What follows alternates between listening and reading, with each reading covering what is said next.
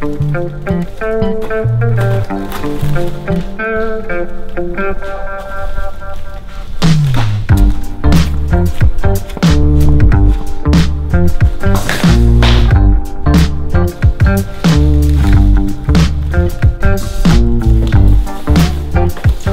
morning, guys. Welcome back to the show. Welcome back to another video. In today's video, we got a lot in store for you guys. A lot of fun stuff. These are some E9X M3's black individual door cards.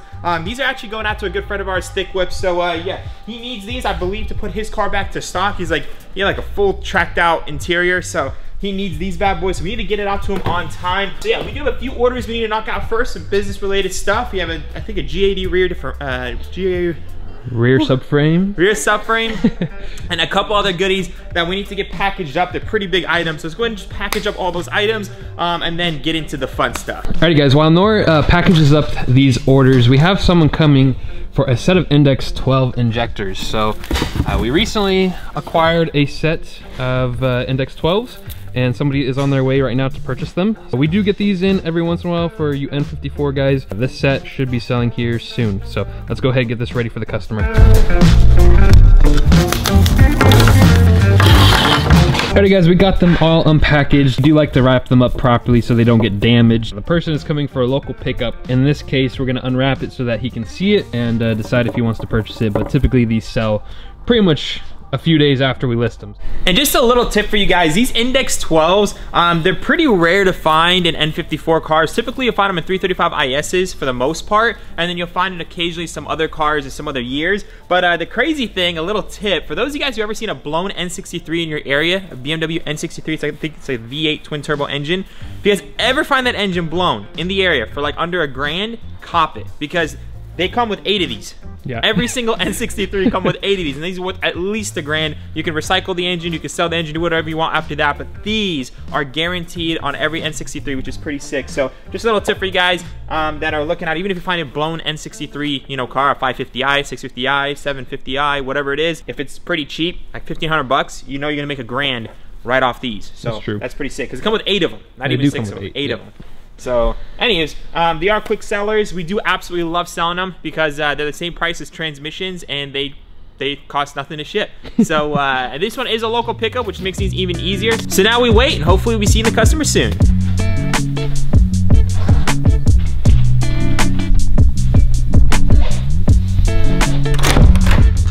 Alrighty, my good sir, how are you doing out here? Not too shabby, not too shabby. I'm making custom boxes for these items because they're fairly large.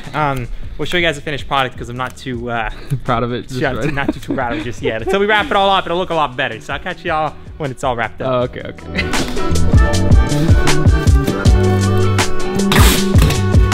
Alright guys, so Nour is getting this stuff packaged up. While he's doing that, we're also going to be taking out the TPMS sensor on this car. So there's the actual module back here. I have a TPMS light on my M3, and we're gonna go ahead and just unplug this thing. Most times, well, you have some really thick tires, I'm not gonna lie to you. So most of the times, if it's an E92, E90, I have a lot more space in here, but typically you just pop out a screw, you pull this fender liner through a little bit, and then you can feel that module and just unplug it. The reason why we're unplugging it is because you literally coated out that feature. Yeah, I coated it out. Typically you don't want to unplug it. It's not gonna fix your problem. It's not going to, but yeah, I had it coated out with Nick. We now offer that service, actually, coating services. So if you guys saw in one of the last videos, we actually now offer that feature. So if you guys need any coating, offer that. So this is part of the process though. We gotta unplug this. I feel like the car needs to be jacked up. Oh, you got it? Yep. Dang. That's it. That's it. This ain't my first rodeo. This is probably my 8th or 10th. Fun. Problem is that these just don't even have TPMS sensors. So whoever had this car before did not have TPMS You know, sensors. actually never seen these before.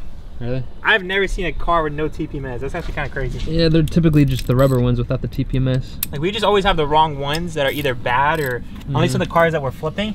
We let the buyers know, like, hey, these cars throw TPMS lights like they're nothing. They really do though. So do you want them coated out? And they typically say yes, so we'll just coat it out right before they get it, because it honestly saves them a headache, and it's no lights on the dash, So it's a win-win. So theoretically now that it was coated out, we could just start up the car, right? So now, if it was coated out, you should stop the car. There should be no lights on the dash. Okay, let's try it. There should still be a brake light. I don't know. Brake light's not gonna go away for that. I know brake light's not gonna go away, but that one's still there, so. Now though, it should be no TPMS light, so let's check.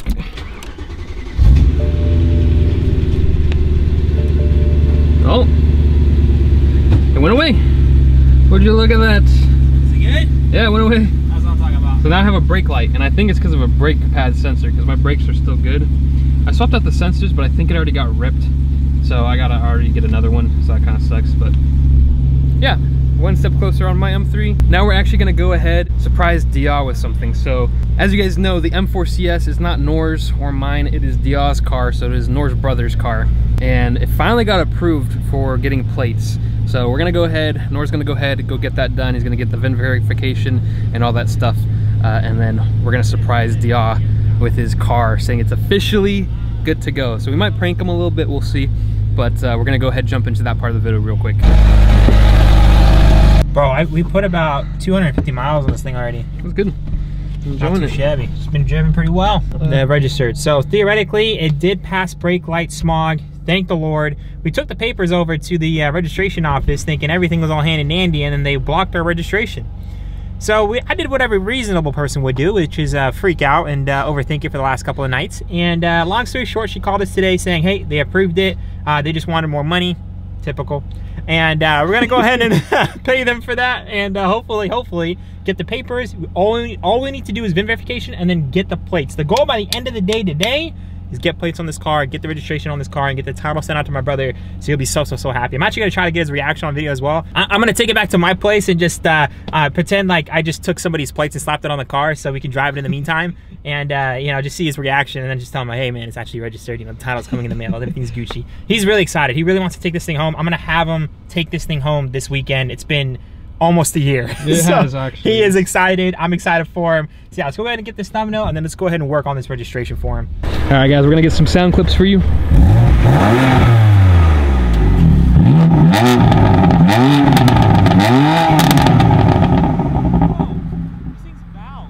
Is it really? Dang. Sport Plus. That's crazy. This thing sounds great.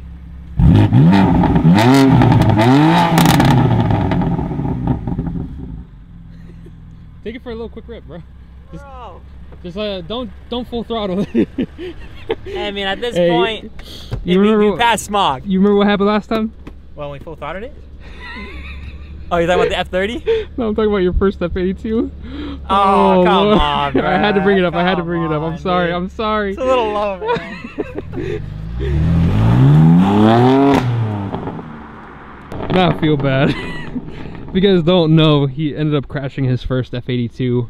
Probably kind of messed up that I said that, so I apologize.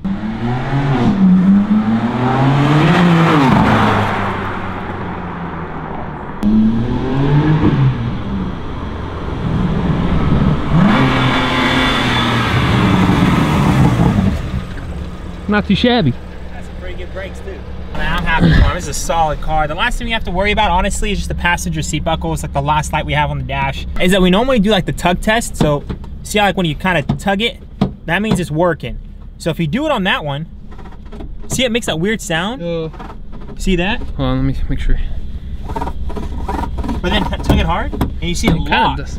So it doesn't mean if it just locks. It looks like something's blown inside that seatbelt. That's weird. So unfortunately, we need to get that replaced, which unfortunately we have to disassemble the whole thing again all over again. That's a lot of work, honestly. So we haven't done that yet, but that's the last thing this thing needs, to have 0 lights on the dash, which is pretty crazy. We have to get that rebuilt in LED solution, so we get that done. But other than that, I'm gonna go ahead and drop off Jonathan, and he's gonna, well, I'm gonna head out and hopefully get this thing fully dialed in for my brother, and I'll get back to you guys if that's the case. If it's not the case, we're gonna find out what the case is. We'll figure out what the case is. And we'll figure out how much money they want from us, bro. It's probably gonna be a lot. Yeah, I bet you, bro. I bet you they found something. They're like, M4CS for this amount of money? Something's wrong. It's not adding up, you know what I'm saying?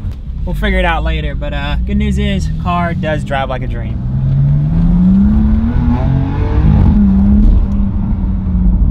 I the first time, honestly, opening up the valves like that, I forgot these are valved. Like, yeah. I had 2 of these cars and I forgot. 3 of them, actually. My wife's M4 as well. Oh, it's completely true. Forgot.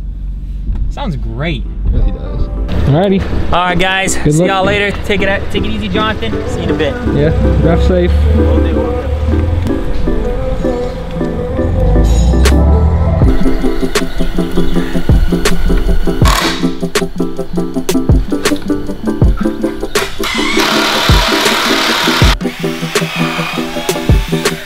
So guys, the M4 is finally in my brother's possession. It's finally at his house. He was able to drive it with a smile back home after 11 months of being here. Yeah, that took a little too long, but he's very, very, very happy with the car and he is truly enjoying it. I'm super happy for him. The car honestly came out better than expected, so I'm super, super, super happy for him. The M4CS build is officially complete in terms of rebuild. In terms of modifications, there will be some coming up here in the near future. Now we can actually start to focus more on the E91 M3. So we are gonna have a little bit more content coming up on this guy, a few more modifications coming up on this guy. There's always gonna be videos on this car because this is a car that's staying forever. I absolutely love this car and I'm gonna continue to modify it to make it the absolute best E91 M3 wagon out there. So that being said, still a lot more content coming up on that. And then also we are still trying to find the R8 replacement. I know a lot of you guys said to get a Porsche. So we are looking out for 911s, we're looking out for Caymans, we're looking out for something pretty sick. And at this point, it's whatever that pops up for a good deal, we'll kind of go with, and we'll take you guys on our journey of bidding on it, picking it up, and showing you guys the car. So without further ado, if you guys are excited for that kind of content, make sure to smash the like button. Without further ado, love y'all so much. Remember to stay humble. See you on the next one. Peace out.